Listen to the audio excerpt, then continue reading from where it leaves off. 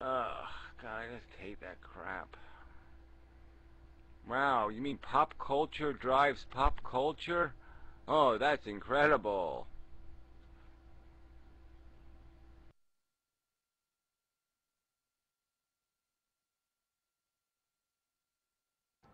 Do you have any stocks, Gary? Any investments? No, I mean my father's got some dough, and but I've told him just to buy CDs because the stock market's fucked. It's just whatever day it's gonna be, but it's fucked.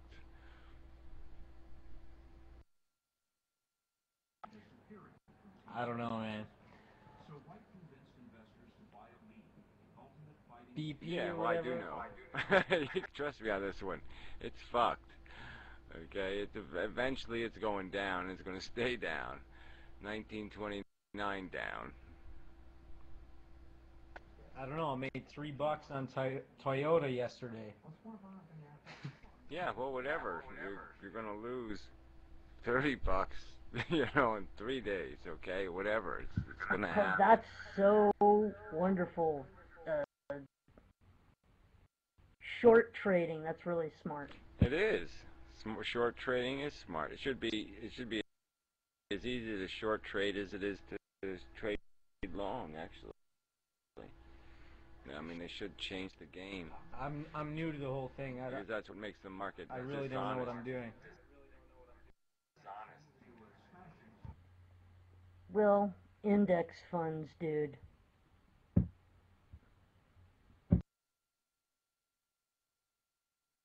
Whatever that means. Man, index fund ain't gonna do you any good anymore. The market's not going. There's no place for it to go up. There's no possibility. There's no gains in productivity. There's no anything. So it's not going to Dow 15,000. Well, that ain't gonna fucking happen. Not unless a dollar's worth about 15 cents. So what are you talking about?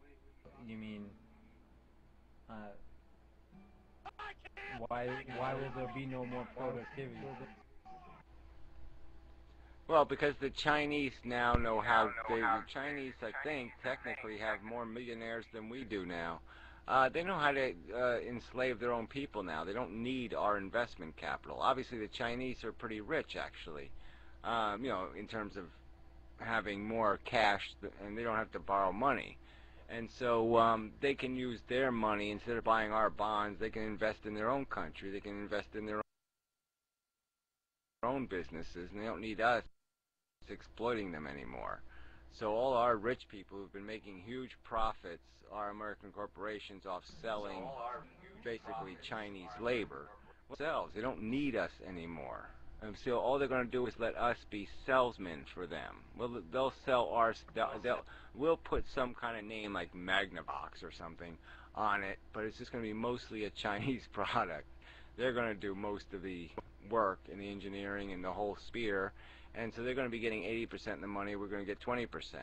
So our rich people are going to start getting poorer, and as they get poorer, the rest of the economies that's feeding off the crumbs they're leaving behind are starting to get poorer. And the government has no money, it has no revenues coming in, so it's going to have the governments on the state level, municipal level, they're going to start unemploying people, and so the whole thing's going down hard. I mean, unemployed people take money out of the government, they don't pay money Don't into the government. don't you think that the Chinese people are going to start demanding a higher quality of life? I mean, with the sort of like infiltrations of media like YouTube or internet, it's kind of hard to keep under wraps in the like totalitarian It doesn't style. matter. It And to doesn't me, matter it's kind because of like you they can got a relate it huge to the population Soviet who's Union. desperate. So as long as they're competing against somebody else who's willing to do the job without benefits, they're not going to have the same life we're going to have because there's somebody going to be willing to undercut the other guy. There's always going to be somebody willing to do the job for 5 cents less.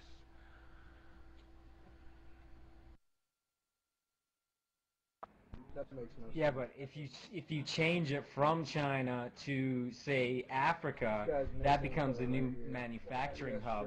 Yeah, Then well, they can no Africa, longer Africa build has off the no. power they've already. Africa. Why don't you think the money's already in Africa? It's because Africa's unsustainable. You can't put money in Africa. The environment's too harsh, and the politics is too harsh, and so your money's just, it ends up getting thrown away. So no one's going to invest in Africa. Well, you could say the same thing about Asia in the late 1900s when we were first moving in there with our imperialist projects and everything. It's just a matter of time. And what I was about to say before, 1800s? We were moving into China in the 1800s? What are you talking about?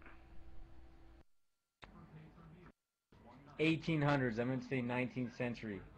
Anyway, point is, I was trying to make a comparison to Eastern Europe and Russia. Their population started, the governments wanted the best technology during the Cold War and everything. They started bringing in consumer products, and the people started becoming wary of what kind of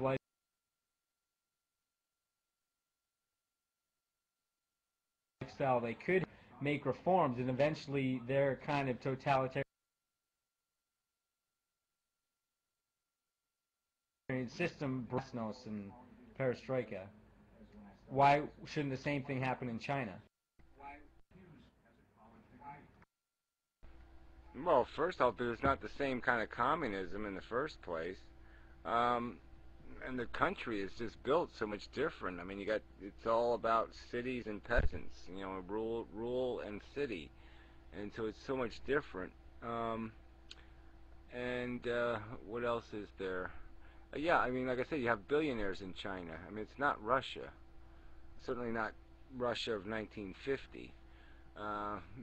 Russia degraded and it became, I mean, all these countries, there's no point even calling them communist because they weren't communist. They were already very segregated. So it was an economy that still contained an awful lot of privilege. So there was still a high penalty for any. They were all feeding off of businesses. They were all feeding off of the machine. And Why do so, you want to live in a make-believe world? Yeah, whatever. Why do you want to get into a room and make a useless, pointless comment of no value whatsoever? Fuckheads. Motherfuck you!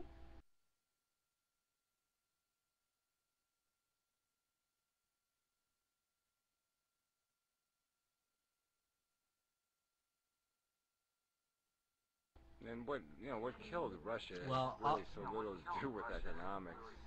I mean, it had to do with their border, all the crazy Muslims. I mean, they were basically done in by Afghanistan in the end, but they were also, you got to look at what they were doing. I mean, it wasn't just they weren't controlling the economy, they were controlling everything. I mean, they had laws against everything, so it was just stupid. Of course people rebelled.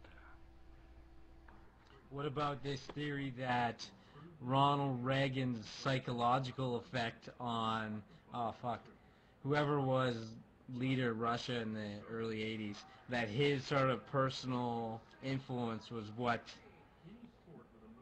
pushed Russia in the direction it went in terms of opening up its borders and everything? I know there's at least one big guy who thinks that. Gorbachev was the game.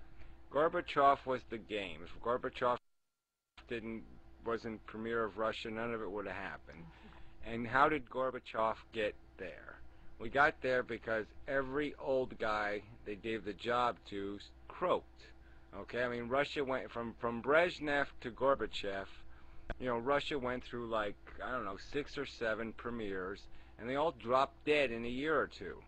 And so there was, this was a real problem, because they kept putting these old guys in the job, and they just weren't up to the job.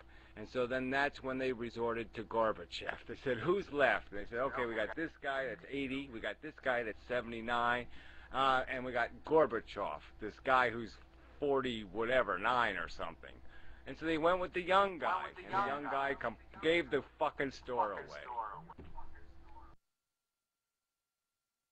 That's true of the early 80s. I know that's another theory, that just the fact that, George Kennan talked about it in 49 or something with his long telegram, the whole idea that the Soviet Union is not built as a political system for change in leadership, and it's a very precarious time when it comes to changes because there's nothing like election. You know, so much can go on in the back room where people are psyching each other out and manipulating each other, and that's why it's a big deal. It's a dangerous thing changing leaders like that. So in the 80s, when there's like 5 or 6 old men all, you know, out of touch and about to die, they finally had to give in and give the leadership to this young guy. But the question is, why did this young guy make the changes he did? Personally, I feel it's because of all this technological infiltration from the West, things like TV and the radio. This guy was in touch with the outside world, something that had never been possible before. Sputnik, come on. They were, you know, they had their own technology. You know, they had their own nuclear bombs. They weren't like living in some hut somewhere. Oh, they got big technology over in the West. No, there's none of that bullshit. Come on. You know, okay, all I I'm think saying, Gorbachev no matter wanted peace. I mean, that's what he wanted. He wanted to do this thing where they would still have socialism in Russia, but they would have this perestroika bullshit. They'd have this free trade thing, and he figured they'd win in a trade war. But, you know, like I said, he went too fucking far, and he gave the store away, because what he basically said was, okay, let's open the borders, and all the good engineers that the Russians had made in their great socialized school system, all the engineers walked right the fuck out the door. And so they gave away the value of their country. The smartest people they educated at public expense just all left the country. So that was like one huge mistake. okay, so what I'm trying to say is just when you think of like a child's development or his education, the period in which Gorbachev grew up was a lot different than the old timers who he replaced.